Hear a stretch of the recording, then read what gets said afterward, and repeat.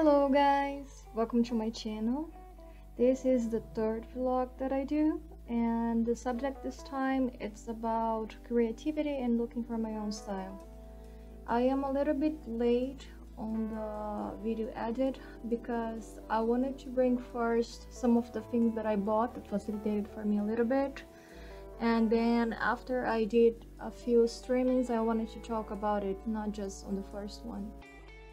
So what you are seeing right now, it's exercising that I am making to see if I like to do that kind of work. I don't want to do just the traditional style of portrait, part because I am a little bit frustrated because I cannot be so innovative with the colors yet, and I always loved that thing of the pop art and also the monochromatic, but I don't want to get bored with just black and white. So I decided to test this one with several different colors to try to make a little bit abstract. I had to wait a little bit to dry, so what you're going to see in the beginning is not actually the final. And I am also trying other ways of painting. I bought a long time ago watercolor. I didn't like so much, so I decided to play a little bit with it again. While the time's passing, I just got an old book. I really love that style that you see the letters behind the drawing, and I wanted something a little bit more relaxed. Maybe I want to apply that for oil painting later on.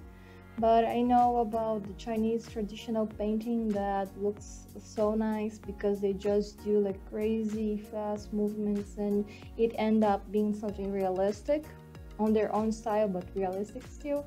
And I want to try a little bit of that in my spare time. I'm going to be doing it, and once I feel that I dominate a little bit, a few movements for some elements, of course not for everything, I want to try to practice that on my painting. Maybe doing it as the only thing on the painting, or maybe on the background.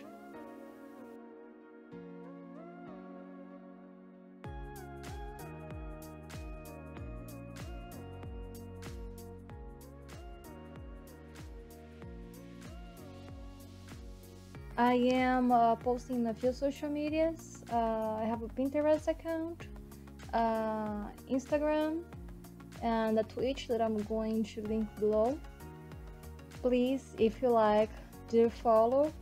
It helps a lot, and I want to bring each time better content for you guys. I would also like to say a thank you to my followers and subscribers and people that keeps coming to see my videos. It means a lot to me. The first part of this lady was a regular recording, and I said on the first vlog that I was looking for a streaming, that I wanted to find other ways to show myself, and I set up my account in Twitch.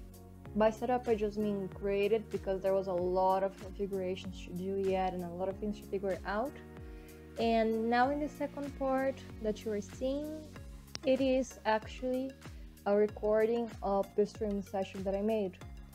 You will see that during some points the quality drops or goes a little bit slower, and there are some points that you may see part of the chat, or you may see also the logo of Streamlabs.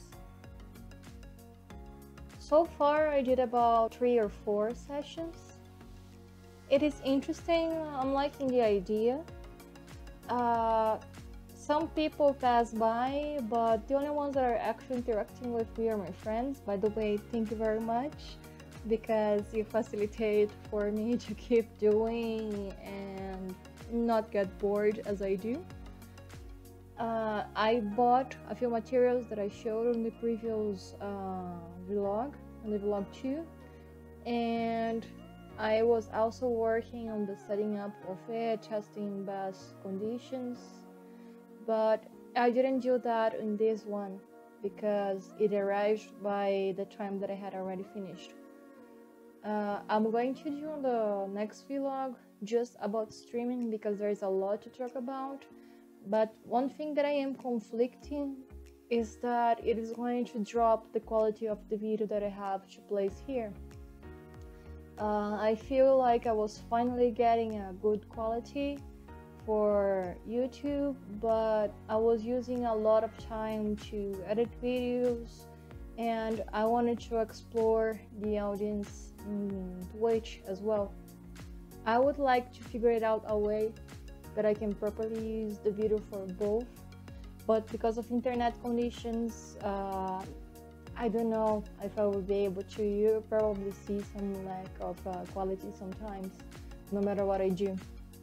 And I will have to cut out part of the video or leave the screen that I made with my branding for Twitch.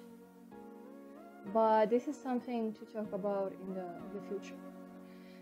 I liked the final result that I got with that lady, that I added a final touch of realism, putting a little bit of let's say real skin colors, but I didn't feel like this was something that I would really enjoy doing as a collection.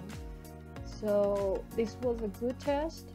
Maybe someday I'm going to explore a little bit more, but this is not what I see as part of a real portfolio.